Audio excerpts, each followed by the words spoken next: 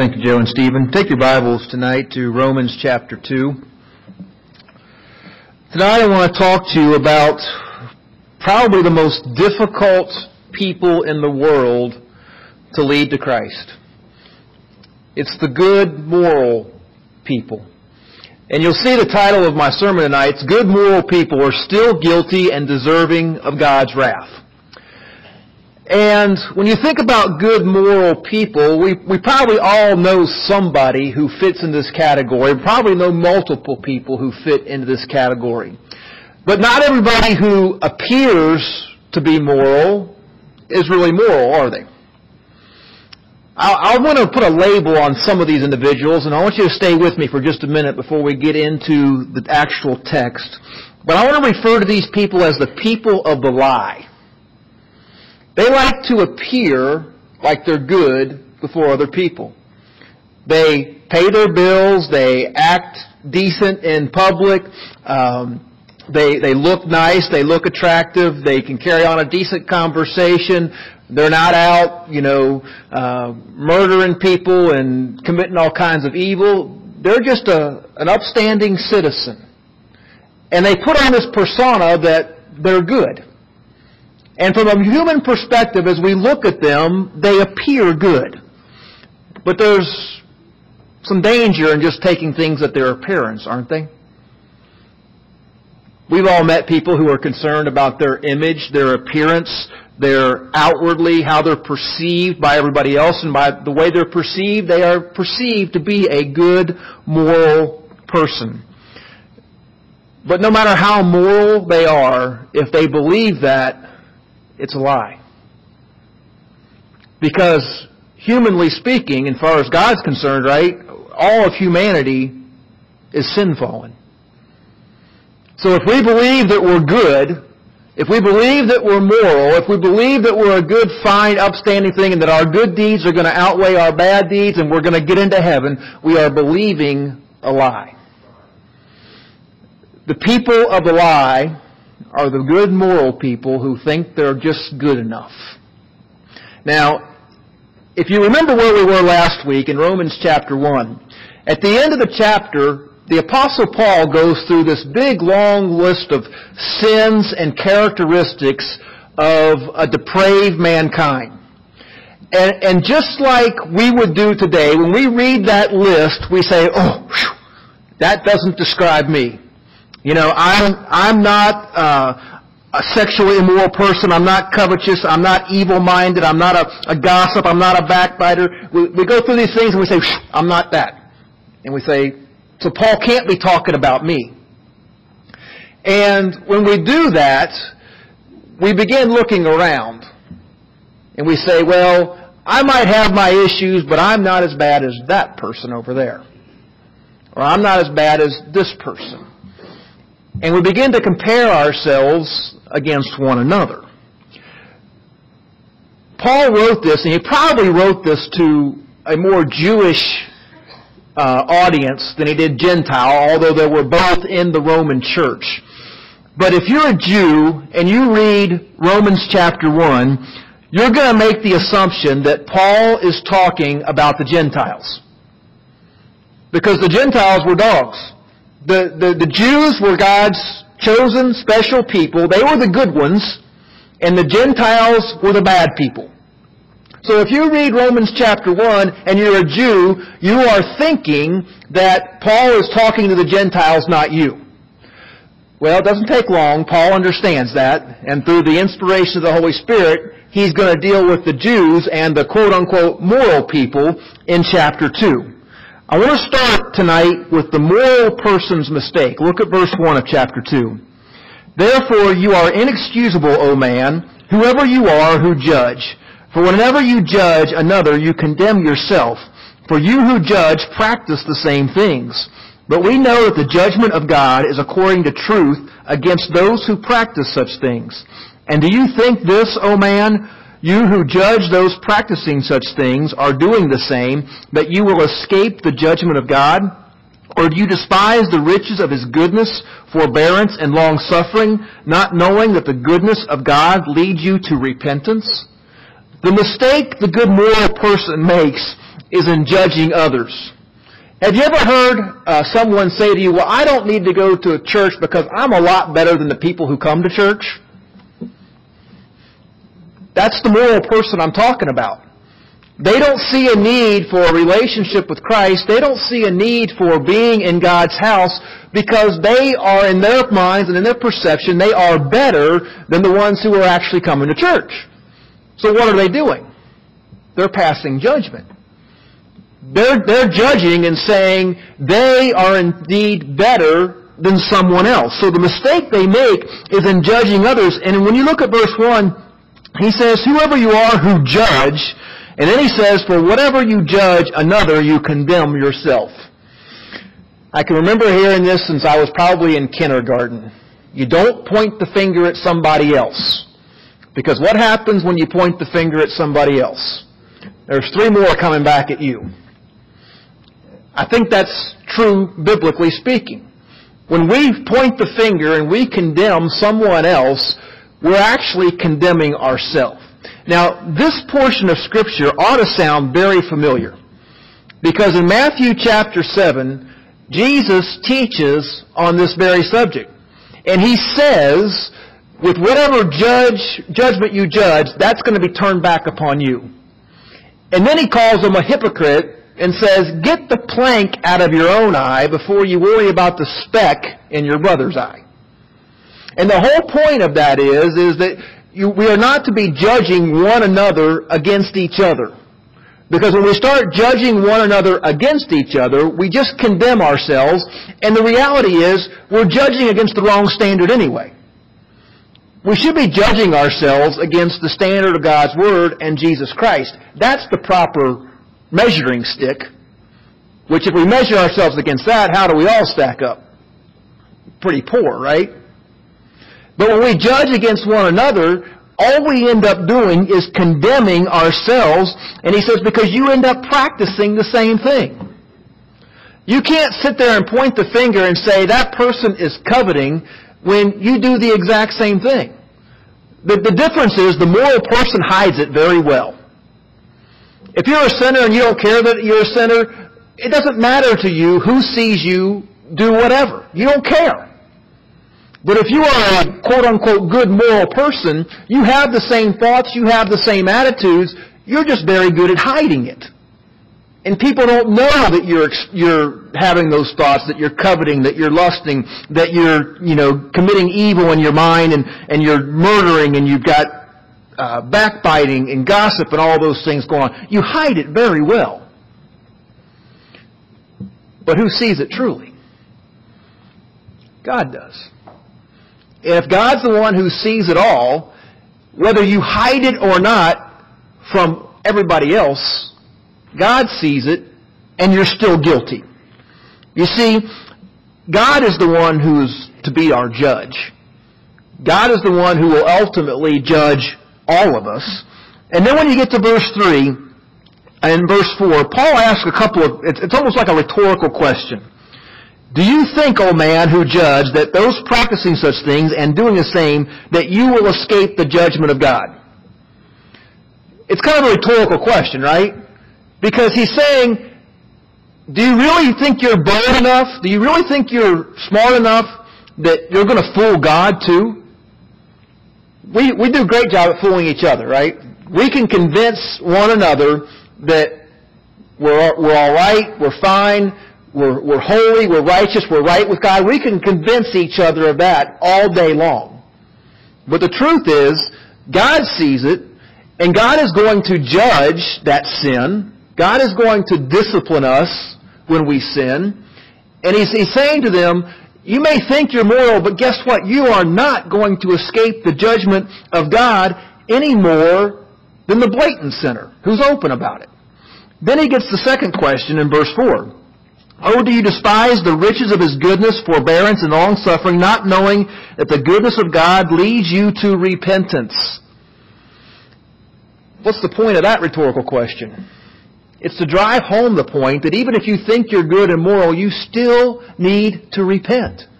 You still need to come and ask Jesus Christ to forgive you of your sins and to save you. And he said, are you despising the riches of His goodness. Remember what we talked about in chapter 1 about those who were suppressing the truth. They didn't want to admit that there was a God and that God needed to be sought out. Well, if you despise the riches of His goodness, you're suppressing the truth. You're saying, I don't want what God has to offer. God has offered us freely salvation, but the person who is despising that is rejecting it. They're saying, I don't want that. And in this question, he's saying, are you really willing to do that? Are you willing to reject the God who is patiently giving you an opportunity to repent? Now, let me back up again to verse 1. Because I kind of skipped over it, but the very first phrase in verse 1 is, therefore you are inexcusable. That comes right after the big long list in chapter 1. So what he is saying to probably the Jews here, and those that think they're good and moral, that he's saying to them that you are without excuse as well. Back in chapter 1, verse 20, he says that you are without excuse for not knowing that there is a God and that you need to seek Him. There's no one on this planet who has a legitimate excuse that will hold up before God. So he's saying to this quote-unquote righteous group that you are inexcusable as well. You do not have an excuse for rejecting God. Good, moral people are still guilty. They're still sinners. And if they don't come to a saving knowledge of Jesus Christ, they are still deserving of God's wrath. Now that's hard for these individuals to understand. But when you understand how God judges, it makes a little more sense. Look at verse 5.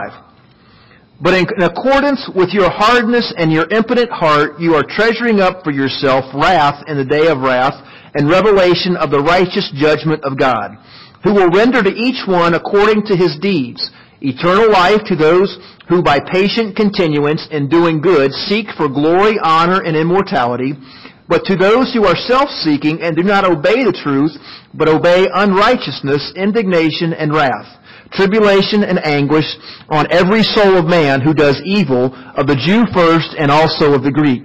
But glory, honor, and peace to everyone who works what is good, to the Jew first and also to the Greek, for there is no partiality with God.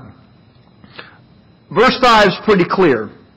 When God judges, He judges righteously.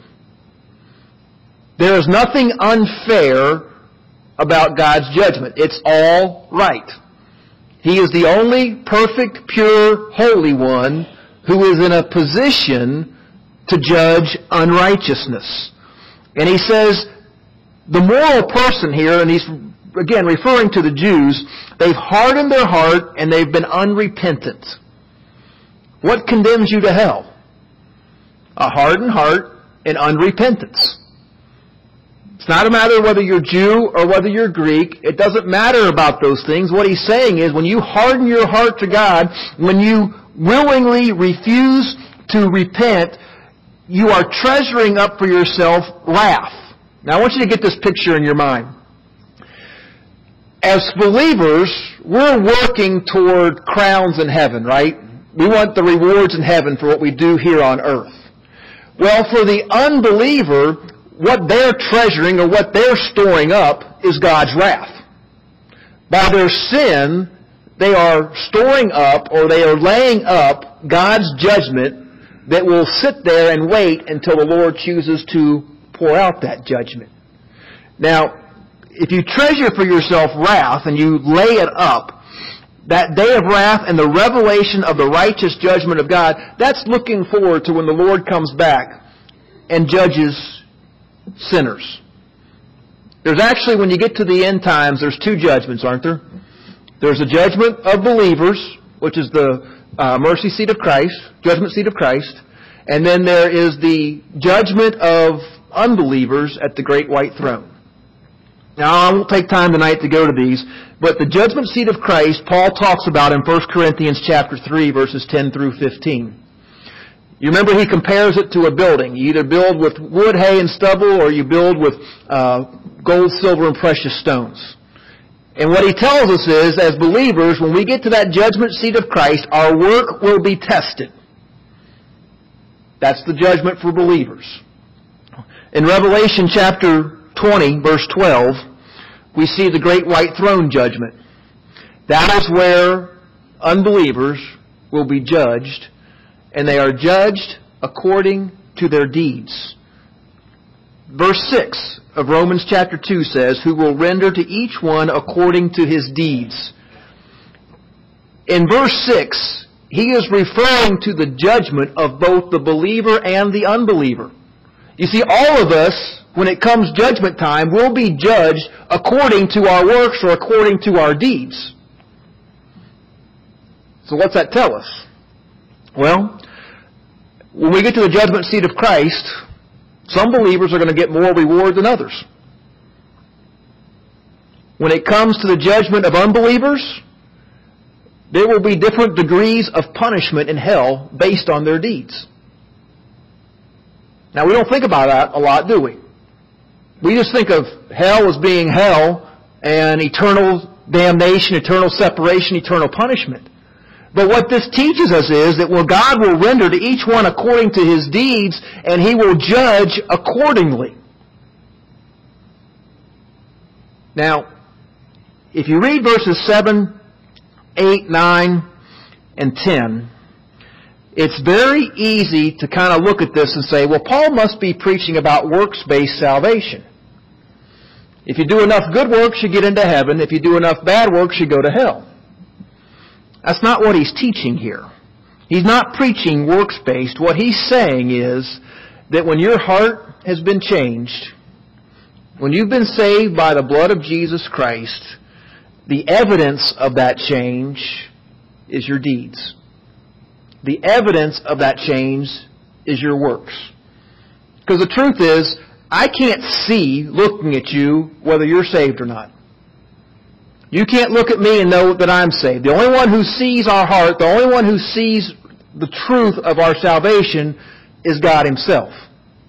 What we see is the evidence of a changed heart. So when you look at verse 7, it says, eternal life to those who by patient continuance in doing good seek for glory, honor, and immortality. He's basically giving you what the Christian life is supposed to look like when you've really had a heart change. When Jesus has saved you, then you should be concerned about things, about eternal life, about doing good, seeking for glory, honor, and immortality, which is heaven. But when you haven't had a heart change, when you're still lost and dead in your sin, you're self-seeking, you don't obey the truth, you're unrighteous, and what awaits that person is judgment, indignation, wrath, tribulation, and anguish. Now, when you get to verse 10, he's addressing the issue because the Jews' response to this would automatically be, well, that's not us because we're God's special people. And that's why in verse 10, he says it's for the Jew first and also for the Greek. Let me put it to you this way. It's about what's in your heart and your heart condition, not about your outward appearance. God's concerned about changing your heart. Before you're saved, you've got a hard, unrepentant heart. When you accept Jesus Christ as your personal Lord and Savior, He gives you a soft heart. He changes your heart. And He's saying that your works give evidence to whether that change has actually happened. And when you get to verse 11, He says there is no partiality with God. In other words, Jew, Gentile, good moral person, it don't matter how you want to label yourself. It doesn't matter how you want to describe yourself. God will judge everyone, and He will judge them perfectly, and He will judge them righteously. Now, probably most of us here tonight would say we know that, and we agree with that. The struggle becomes, being able to communicate that to a person who considers themselves to be good and to be moral. And to communicate it in a way that they're able to recognize that they too are a sinner in need of a Savior. It's really not a whole lot different for us today than it was for the Apostle Paul trying to distinguish between the Jew and the Gentile. You had a hard time convincing the Jews that Gentiles could be saved. And you had a hard time convincing the Jews that they needed to be saved in the same way that the Gentiles were saved. So Paul deals with this idea between the difference between the Jew and the Gentile, beginning in verse 12. He says, "For as many as have sinned without law will also perish without law, and as many as have sinned in the law will be judged by the law. For not the hearers of the law are just in the sight of God, but the doers of the law will be justified. For when Gentiles do not have the law by nature, do things in the law, these also, not having the law, are a law to themselves, who show the work of the law written in their hearts, their conscience also being witness, and between themselves their thoughts accusing or else excusing them. In the day when God will judge the secrets of men by Jesus Christ according to my gospel." Now that's a kind of a tongue-twisting section, and it's kind of confusing, so let's kind of walk through it verse by verse. In verse 12, he's talking about who the law applies to. When God gave Moses the law, it was not for the Gentile world, it was for the Jews. There were things in the law that were specific, the entire law was specific to the Jews, and God gave it to them specifically, and they were the ones who were going to be held to that standard. So he says, if you sinned without the law, you'll also perish without the law, but if you sinned with the law, then you're going to be judged by it. What he's trying to get across to us there is that God has a standard, God has a righteous law, and He judges us by that law fairly, and if you were a Jew, then you would be judged based on whether you follow the law or not. And if you were a Gentile, you didn't have to worry about the law because it didn't apply to you. Now, if you remember in the book of Acts, when the Gentiles started becoming Christians and started coming to know the Lord, the Jewish nation, the Jewish believers, almost right off the bat said, all right, for the Gentiles to be saved, they have to conform to the Jewish Old Testament law. They needed to be circumcised. They needed to follow all of the Old Testament Mosaic law. And that was one of the big battles in the book of Acts, especially at the Jerusalem Council, where the apostles had to lay out once and for all that for Gentiles to be saved, they did not have to abide by law. It wasn't given for them. And because of what Christ had come and done, it was unnecessary to follow the Old Testament law because He fulfilled it perfectly. So when you look at verse 12, he lays out kind of the idea that the law applied to the Jews, it didn't apply to the Gentiles, and then we get in verses 13, 14, and 15 a parenthesis. So it's like he takes this pause and he wants to kind of explain what he's really getting at in verse 12. Well, in verse 13, he says, not the hearers of the law are just in the sight of God, but those who do it. What was one of the biggest problems that the Jews always had? They knew the law, but they didn't obey it. They knew that idol worship was wrong, but they did it anyway. They knew God's standard. It was taught to them. They knew what the law said. They knew what the expectation was. And they could hear it all day long, but hearing it didn't make them right before God. What made them right before God? Actually doing it. So he's making the point here that with the Jews, it was great that they had a law, and it was great that they heard it, but it did no good if they didn't obey.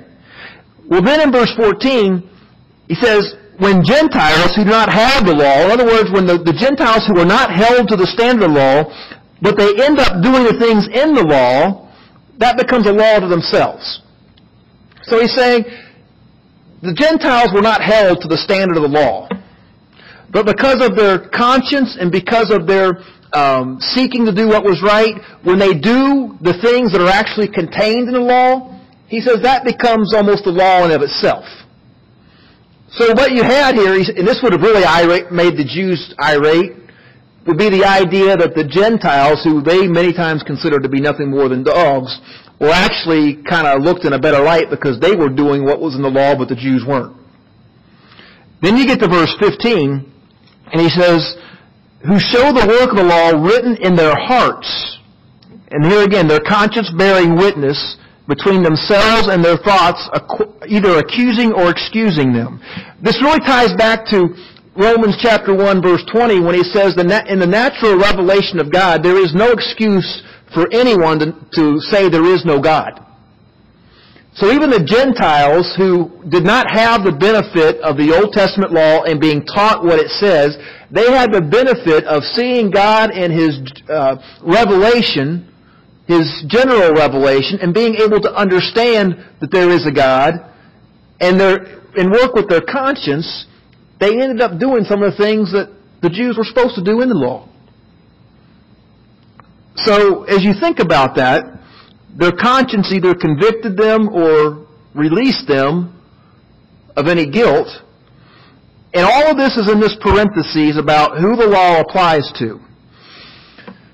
Now, again, this would have made the Jews very uncomfortable. This would have put the Jews and the Gentiles on the same level, which is really where we all are, right? When it comes to sin, when it comes to salvation, there is no difference between the Jew and the Greek. There is no difference between the Jew and the Gentile. We are sinners in need of a Savior. And in verse 16, Paul says, there's coming a day when God's going to judge. I find it interesting the way he puts it here, the secrets of men. You see, the good moral person has a lot of secrets, don't they? Because while they may appear good and moral, they're still just as filthy, vile sinners as the rest of us. And those secrets that they think that they're keeping from everybody else will one day be exposed. They'll be exposed by Jesus Christ. And then he says, it's kind of interesting the way he puts it, according to my gospel. Paul's not talking about his gospel. He's talking about the gospel that he was given to preach. And the gospel he was given to preach is the gospel of Jesus Christ. Now, there's going to be a lot of good moral people in hell. I hate to say that. Really, I do. But there's going to be a lot of good moral people in hell. Because they can't come to the point where they recognize that they need a Savior. Some of the hardest people that you will ever run across to witness to. Some of the hardest people in the world to convince that they need a relationship with Jesus Christ. So what do we as believers do? You know, as I've gone through chapter 1 and even this first part of chapter 2, most of us here tonight that are believers and have been saved for any length of time at all, this is pretty basic stuff for us. We know that we're all sinners. We know that God's going to judge that sin righteously. And as I've been going through this portion of Scripture, one of the things that's been really, I guess, impressed upon me is how do we go about explaining this to people that we know need a relationship with Christ, to those good, moral people. You know, it's not about, and this is one of the ways I guess I'm going to encourage you to talk to them. We need to show them that it's not about what they do. It's about what Jesus did. Do you see the difference between those two things? The good moral person thinks that as long as they're good enough, as long as they do enough good things, and as long as they're better than the person next to them, they're going to get into heaven. And we have to be able to show them as believers that it's not about what we do, it's about what Jesus did. We have to show them that the measuring stick is not you and I as believers. It's not some church or some preacher or some other Christian, or quote-unquote Christian, that they know. That is not the standard that they are to measure themselves by. The standard is the standard of Jesus Christ. And if you show them the perfect holiness and righteousness of Jesus Christ and what He did on the cross for us, and show them it's about what He did, then we have an opportunity to lead them to a saving knowledge of Jesus Christ. I'm not going to stand here and pretend that it's easy. It's not. But we have to continually present them the gospel. We have to continue to let the Word of God speak to their hearts and their minds, and pray that the Holy Spirit will soften their hearts, will soften their minds, will make them receptive to the truth of who they really are. It's a big task. It's a difficult task. But with the power of the Holy Spirit within us and the Word of God that He's given us, we have the ability, we have the tools to reach good, moral people with the gospel of Christ and see them come to a saving knowledge of Him. All right, let's stand together tonight. We'll be dismissed in a word of prayer. Father, as we come to You in prayer tonight, I thank You for Your Word. I thank You for the book of Romans that we're studying right now. And Father, I know as sure as I stand here right now that every one of us in this room, we know some of the people that this describes. We know some very good moral people that need a personal relationship with Jesus Christ. And Father, while I don't know all the names, You do. You know exactly who's on our hearts. You know exactly who's on our minds right now. And my prayer is that You would prepare these individuals for us to get before them and share the gospel of Jesus Christ. And Father, I pray that You would give them understanding and show them that they have a need for a Savior, and that Savior is Jesus Christ. Father, I pray for each of us here tonight that You would give us the very words that we need to say when we're before them. Father, help us to just very plainly and simply communicate to them what Jesus Christ did for us and what Your Word says about the need for a Savior. And Father, that as we speak, that You would just, through the power of Your Holy Spirit, draw these individuals to Yourself. Father, I pray as we leave here tonight that You would prepare us those opportunities. And Father, when they present themselves this week, give us the boldness to speak for You. Father, we love You. We thank You and praise You most of all for Jesus. And it's in His name we pray. Amen.